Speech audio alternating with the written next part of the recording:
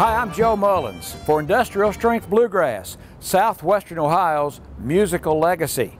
I'm in downtown Cincinnati on Ray Street. WLW Radio is a huge part of the Industrial Strength Bluegrass story. It became the nation's station, going on the air in the 1920s. By the 1930s and 40s, it really helped spread hillbilly music, as it was called back then. Matter of fact, WLW was the home of the famous Renfro Valley Barn Dance. It brought a lot of early bluegrass performers, roots music performers, to Cincinnati.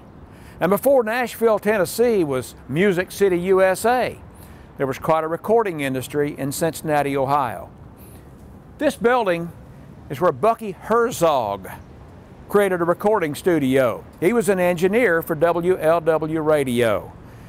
Known as the Cradle of the Stars, LW had a lot of fantastic voices and musicians, including the Delmore Brothers, Grandpa Jones, and Merle Travis. They were known as the gospel quartet, the Browns Ferry Four. It also is a place where Bucky Herzog saw an opportunity to record some of the great country entertainers. And Herzog Studios became a destination for great artists by the late 1940s. Hank Williams recorded his first big hit, the Lovesick Blues, in this building on the second floor studio.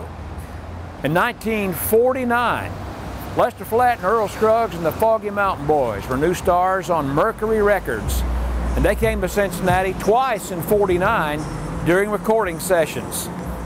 On our Industrial Strength Bluegrass album, the first song that Flatt and Scruggs recorded in Cincinnati was Baby Blue Eyes. Vince Gill sings it on the album.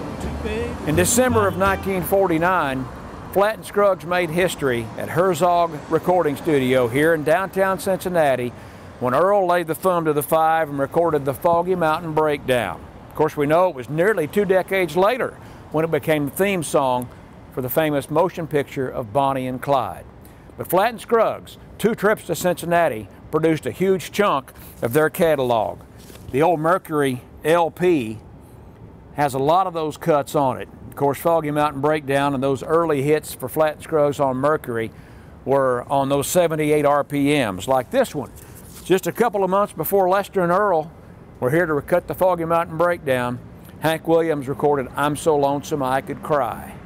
Another spectacular piece of American music made in Cincinnati, Ohio.